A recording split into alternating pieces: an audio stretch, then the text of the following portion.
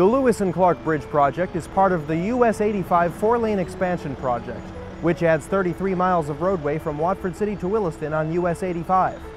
This two-year project involves the creation of a new four-lane bridge right next to the old bridge.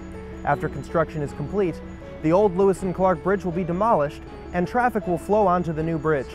Crews are now working both above and below the water line to construct a temporary work bridge. Cameras will record the bridge project construction in real time, which will be accessible from nbdotwilliston.com. The project is slated for completion at the end of next construction season. I'm Christian Calabrese for the North Dakota Department of Transportation. Let's drive North Dakota progress.